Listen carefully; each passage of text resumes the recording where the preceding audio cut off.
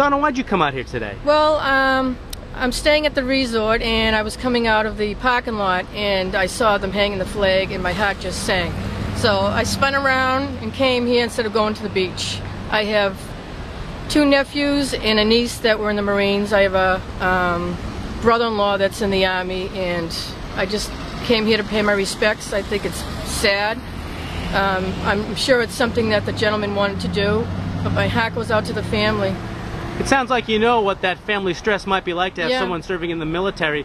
Could you just sort of tell us what that's all about? Well, you know, these young kids, they just want to go over and fight for our country, and, you know, with all the danger going on, and, you know, I just give them the most respect. You know, I don't even know this gentleman, and, you know, I'm sure when he comes by, the tears will just start flowing. I feel so bad for the families, but they're doing this to, you know, give us freedom.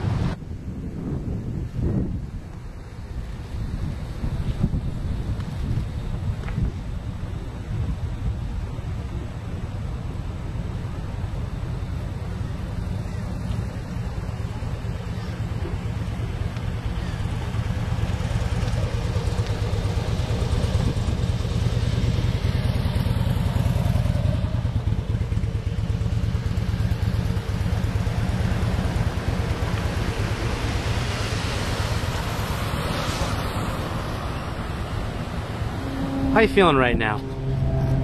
Very sad.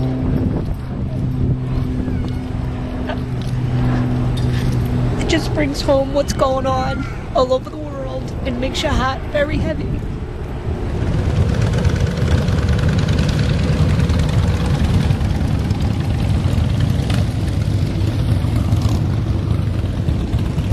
You knew Nick Xiarhos.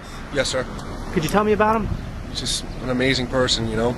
Just an amazing young individual, extremely intelligent, extremely bright, always happy, always had a smile on his face, always loved being around people. You know, he was truly loved by this community and by everyone that was surrounded. And why are you out here today?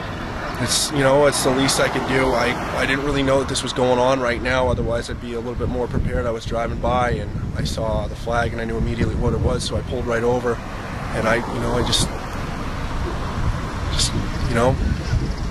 want to be there for his family, you know, friends, and just show my support, you know. Tough day for Yarmouth, huh?